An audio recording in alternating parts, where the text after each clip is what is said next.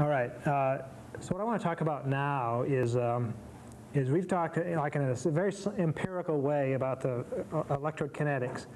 And what I want to talk about now is a more theoretically correct method of describing the electrode kinetics. And that's been a focus of much research in the last 30 or 40 years in electrochemistry and in other areas, is trying to understand having a microscopic theory of electron transfer rates. And so let's see if we can come up with something that I can explain to you in a small amount of time about the microscopic theories of electron transfer. And what do I mean by microscopic? Well, we mean by microscopic that we're not considering ourselves about large-scale external processes that we can measure, like currents. But let's see if we can think about actual electrons transferring themselves from molecules to molecules or molecules to electrodes. And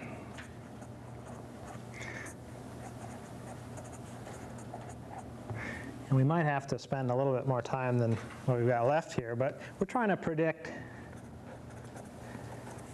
in principle, a priori, the rate of electron transfer. In other words, try to get some completely experiment or theoretical treatment of the electron transfer. A lot of this work has been done by a guy named Rudolf Marcus, now at Caltech.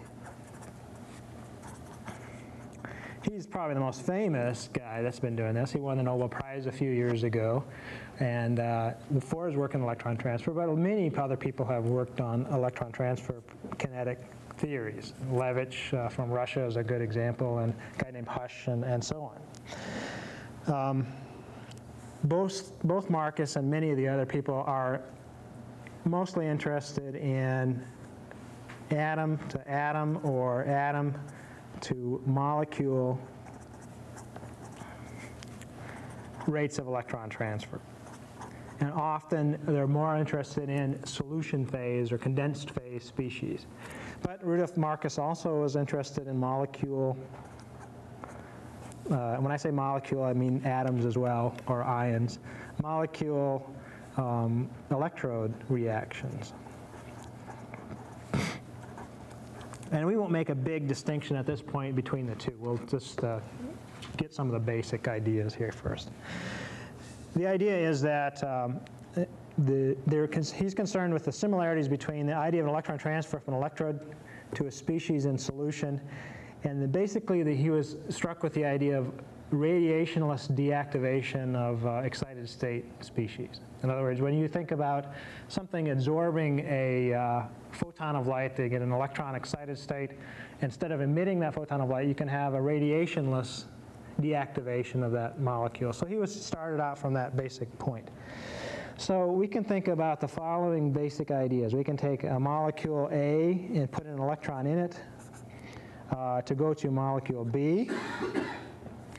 Or we can have molecule A reacting with B to give us, say, A minus and B plus. Both of these systems are very similar in many regards.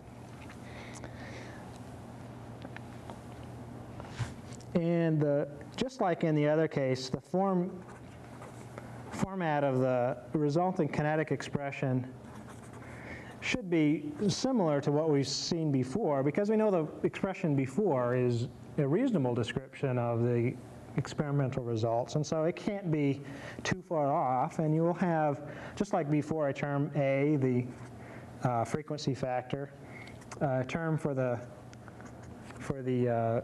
activation energy of the excited state complex over a gas phase, gas constant, and the absolute temperature. What Marcus is doing is trying to do it, and other people are doing and I should say Marcus. When I say Marcus, I'm really describing a large number of workers and probably doing them a disservice and giving Marcus more credit, but he has done a lot, he led a lot of the early work in there. What I want you to do is, if you're really interested in this, is to look up a book, and in fact there's lots of descriptions of electron transfer theory, but one of them that's kind of nice is one called Physical Electrochemistry. It came out a few years ago. It's edited by a guy named Israel Rubinstein. and it's published by Marcel Decker. And if you start on page 27, there will be a good description of electron transfer processes from a theoretical standpoint, a theoretical microscopic point of view. In almost all cases, the idea of electron transfer has to initially describe a situation where we have a coordinate that's a free energy and the path of a system along a reaction coordinate.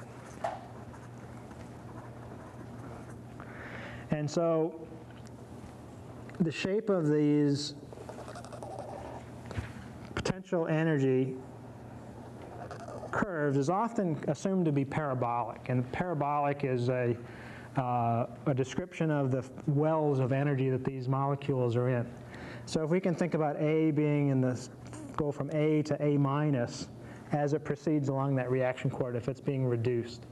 And they use a parabolic expression because it's theoretically simple to calculate the shape of the transfer function or the electron transfer process in the parabolic wells. More complicated one would use anharmonic oscillators, just like you would use in other aspects of chemistry. But just like before, we can think about there being a free energy of activation, delta G double dagger. And that's what we're going to be interested in understanding. How is the rate dependent on that delta G double dagger, and how does that delta G double dagger change as we change the free energy of the system? And those are the two things we're interested in knowing. Let's consider a different situation. Let's suppose we wanted to take our A and let's make it into two molecules. Let's call A O and A minus R. So let's call O and R. Again, proceeding along this reaction coordinate, here's the free energy. Now let's suppose we wanted to make O into an R. What can we do? Well, we could think about proceeding along this curve and making O into a more highly energetic state, higher and higher energetic state, and then at some point we can think about going to species R. And we can think about in a similar situation. In fact, we have to draw our curves a little bit farther even to get to that point, and it's not parabolic anymore, but I've changed that a little bit. But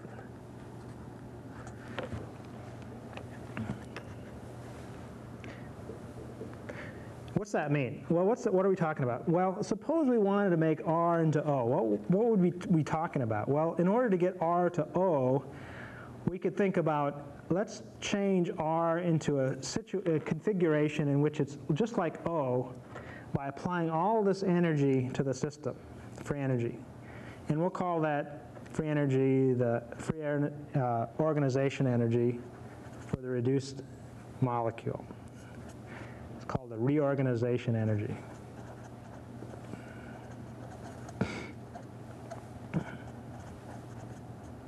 And likewise, if we wanted to make O into R, we'd have to apply this free reorganization energy for O out of the system.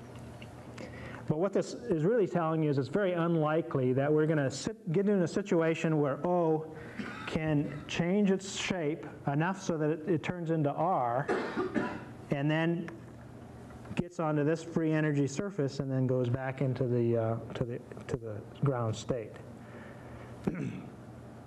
So a characteristic process in Marcus and microscopic theories is that molecules, as they proceed along the reaction coordinate, become altered in their shape so that they approach a shape that's similar in bond angles, bond lengths, and solvent cluster around it that's similar to the R species. In other words, O has to take on characteristics of R, and it has to have the solvent around O be in a similar situation with R. And the energy that it takes to do that is what they'll call the reorganization energy. But in this particular case, it's very unlikely that we're going to take an electron, put it right into the system, and make it R, because in order to do that, we'd have to make this O species just like an R before that electron can transfer. And the principal idea there is the Frank-Condon principle. The idea is that in order to, electron transfers are much more rapid than nuclear motions. In other words, electrons can move much more rapidly than bonds can change, solvent sheaths can rearrange, and so on. So whenever we think about making an electron transferring to another species from, say, some other species, we can think of the electron being able to move on a scale that makes the nuclear motion seem frozen in time. It's like that Star Trek episode where the people are moving very fast, and the Star Trek guys couldn't see them because they moved so fast, and the Star Trek people were just sitting there and they were moving around them. So the electron could move very rapidly, get transferred, and then nuclear motion can occur. But it's very unlikely that that's going to happen in this way, because we'd have to apply a large amount of energy to get that species R into the shape of species O.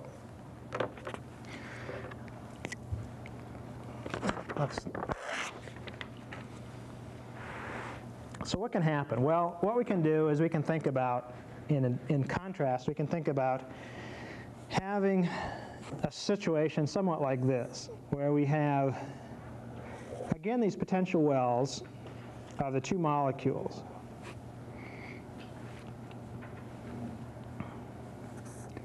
Again, delta G, again, O to R.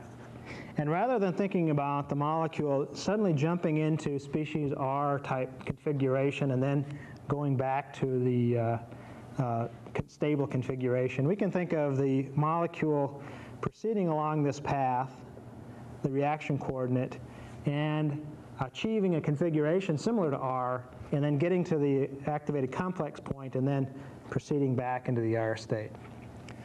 But what happens when that for that to happen, really what has to happen is those two species have to, say there's two molecules, they have to achieve a coupling of electronic states. And so what happens is that when those two molecules that are going to exchange electrons, or a molecule approaches an electrode, what happens is that we get a potential energy curve that looks something like this. Those two curves meld, and we get what they call coupling. You can think of it in this way. It's a little bit hand-waving argument. But suppose we have two molecules. If they're far apart, they're not going to undergo any electron transfer process, because there's no coupling between the electronic states. But as those two molecules come closer, the clouds of electrons around the two molecules can interact, and they can couple. And those electron transfer can be coupled quite strongly, or it can be coupled weakly to the system. And so when it couples, the energy that's required to get an electron from one molecule to the other changes. And if we go back to our diagram, we can think of this as a situation in which the coupling is actually quite strong. And the energy that's between these two paths of the curve is greater than KT, Boltzmann constant times the temperature. And usually KT is the thermally excited amount of energy is available, say, from in normal thermal energy. So if a molecule, or if an electron wants to be transferred, what's going to happen is that it's going to go along this path and then follow the lower path and then end up in the reduced state. This kind of transfer is called adiabatic. And the efficiency of transferring an electron is specified by a term called kappa. And kappa is equal to 1 in this particular case. What that means is that every time the molecule gets to that hump, it is transmitted with a unit efficiency either one way or the other. It doesn't go back more often than it goes forward, is what kappa being equal to 1 is saying for us. The reason it's called adiabatic is that there's no thermal excitation needed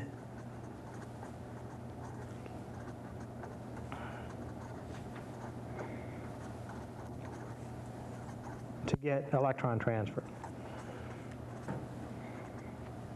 So this is an example of a fairly strong coupling of the electronic fields of the two molecules. If the coupling becomes very strong, there really becomes a mixture of the two species, and in fact you may not be able to really call a molecule now just as a distinct species. They would be coupled so strongly that the electrons above all would be mixed between the two, and you wouldn't have a distinct O and R species. The other thing then is to think about a very weakly coupled species.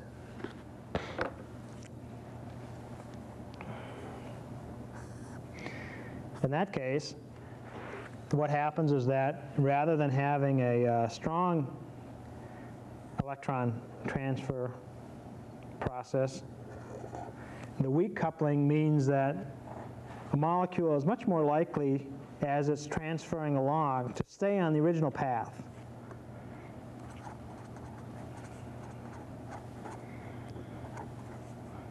In other words, the electron is not likely to go from the O species to the R species because the coupling of electronic states is very small.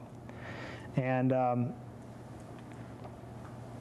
in this case, the coupling is less than KT.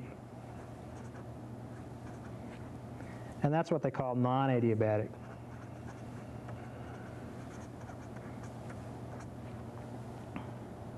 So in order for the molecule or the electron to be transferred, it has to not follow that path on that free energy well and go to higher energies in that free energy well along the O path. It has to actually get over to the R path. But because the coupling is very weak, it's very unlikely for that to happen, and so the transmission coefficient K is much less than 1 in that particular case. So that suggests that every time it gets to this particular energy, it does not go with the unit efficiency one way or the other. It mostly goes back to the original O case. But occasionally, if the energy is right, the thermal energy will allow it to move to the other side and get an electron transfer. So what's Marcus say about this particular thing? Well, Marcus says that, let me see if I can draw this. Try to find a relationship between delta G0 and delta G double dagger. In other words, the experimental free energy that we can measure using the potential or the free energy that is in the activation energy part. So we can think about a molecule, let's call it A, that has it exists in solution. It may have dipoles around it from the water. In order to get to A minus, the dipoles have to shift to a different orientation.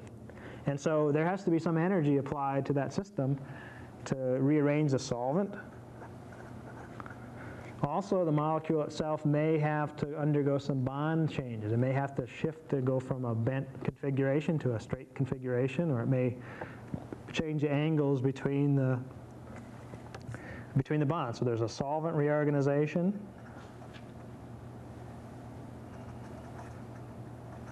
And a internal reorganization.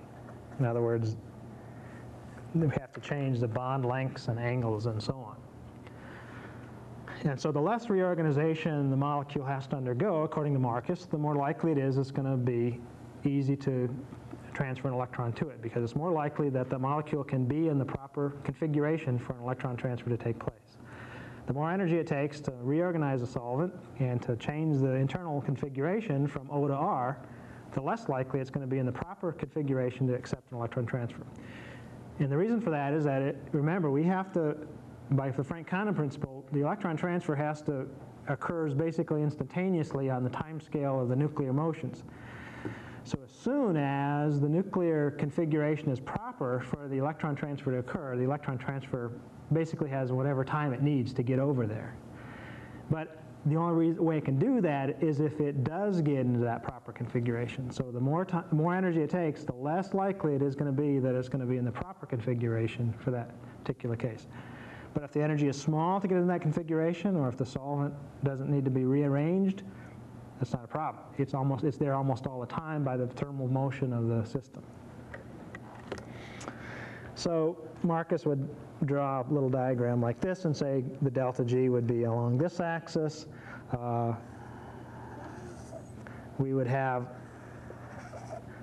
curves here where molecule A, with its dipoles in this particular way, can go along this axis. It can still be in this particular way as long as it's in this particular axis. But as soon as it shifts over to dipoles, for example, in this direction, and it has the internal solvent, the internal rearrangement okay, it'll be able to get over to the new state. So in order to get to the one point, we have to rearrange the solvent and the internal organization. All right. I've also pointed out that these curves are parabolic, and they're probably not really parabolic in actual system. They're more like anharmonic oscillators. But what you might notice here is that, remember we talked about alpha values, and alpha values being the fraction of the shift up and down. And basically, we assume that the potential energy diagram for alpha before was two straight lines intersecting each other. And so by changing the one, we get some fractional change in the delta G of activation, and that's going to be proportional to the amount times alpha. But when we have parabolic curves, now it makes a difference how much delta G changes. So the fractional change with potential, unlike in this case, where this is alpha is potential independent. Doesn't matter how much we change the potential, the alpha which is a fraction of the free energy change, the activation free energy change. Here it does depend. And so Marcus would have a potential dependent alpha.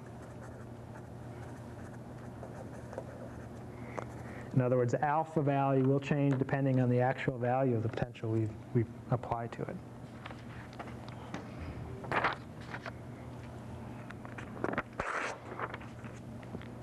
So that's a difference when we talk about Marcus theory. Is not only is the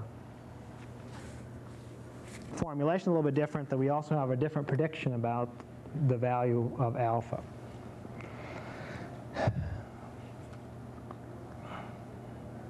Okay. Remember we said the form of the equation for Marcus theory is K A e to the minus delta G double dagger over RT. Okay, so delta G double dagger is that free energy activation barrier. Let's look at this particular term right here, the A term in this particular system. So-called pre-exponential factor.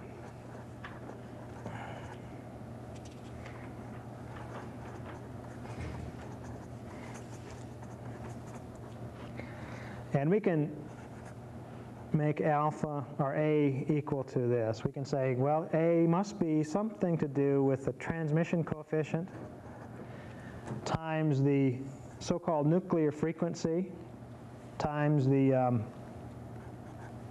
an equilibrium constant called K sub P. K sub P is an equilibrium constant for forming the precursor complex.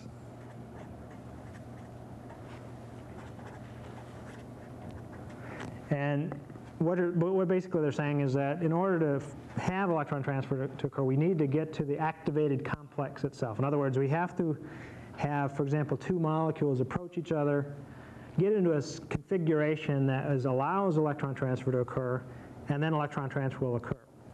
Well, the equilibrium constant for that is K sub P. Nu sub n is this nuclear frequency, and it essentially is how rapidly the molecule will get into the proper configuration by changing the bond lengths and bond angles. And K electronic is, as already we've said, once we get to that activated complex, how often does it go to the reduced state or not? So it's a fraction of the time it gets over to the other state. Okay.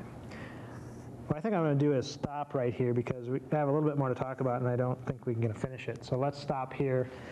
What I want to suggest also is that you might want to read a paper by Marcus. I'll give you the paper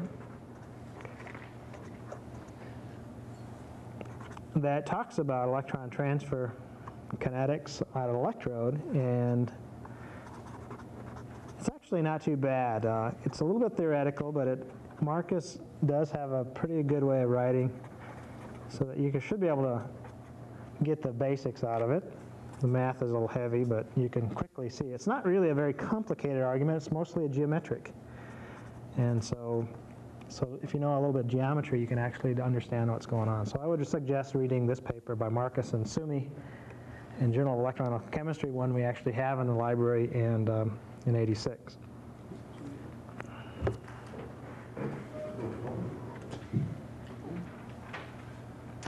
That's in your notes as well.